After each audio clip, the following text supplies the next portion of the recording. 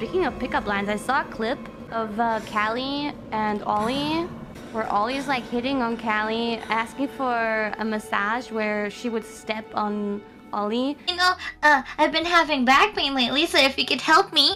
And Callie was like so against it, right? Like immediately turns it down like, nope, nope, nope, look for someone else. Nah, I'm good. I don't think I'd be good at that. But I find it a little bit hypocritical. You wanna know why? Callie always, like so many times when we were in the 3D studio, would ask me, 𝗶𝗶𝗶𝗽, I'm gonna lay down, can you please like step and walk on my back?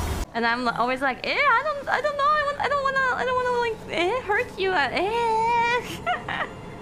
Yeah, but she's like really into being walked on her back, but she won't walk on other backs. Double standard, right? Just kidding, but just wanted to tell you guys that, you know, important.